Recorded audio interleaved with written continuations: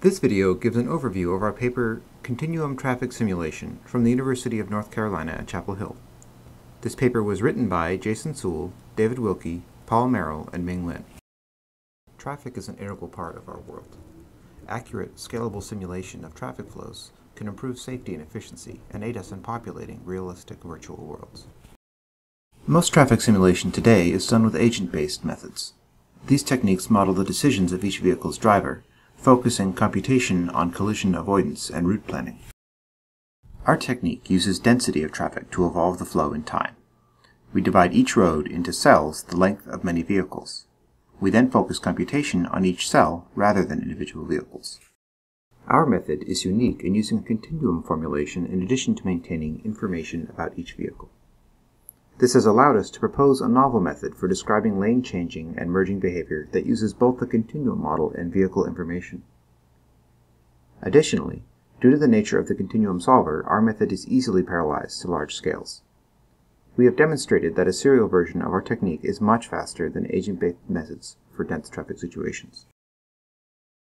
This graph compares the performance of a modern agent-based technique with our method.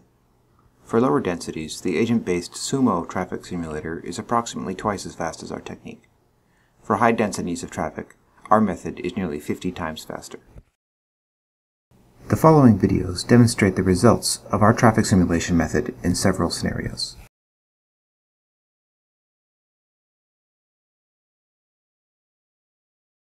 This scenario shows traffic flowing on a cloverleaf highway interchange.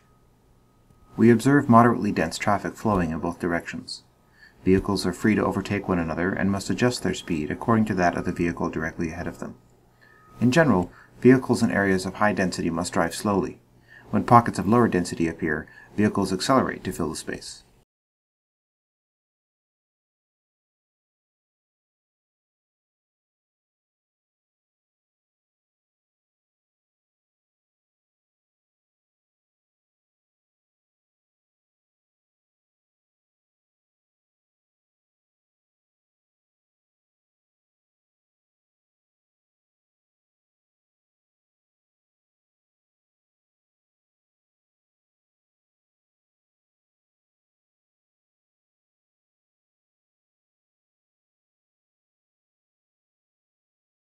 Here, we see traffic near a freeway off-ramp. Vehicles will change lanes in our simulation when traffic in a neighboring lane appears to be faster moving and less dense, and also to be routed to a different road. We use a probability model for each off-ramp to decide the desirability of taking the exit.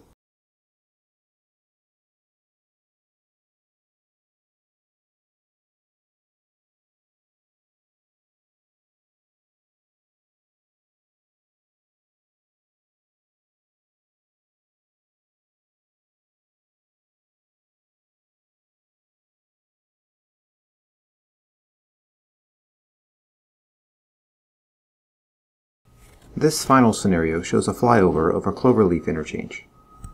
We observe lane changes, merges, and traffic adjusting its velocity according to the conditions ahead.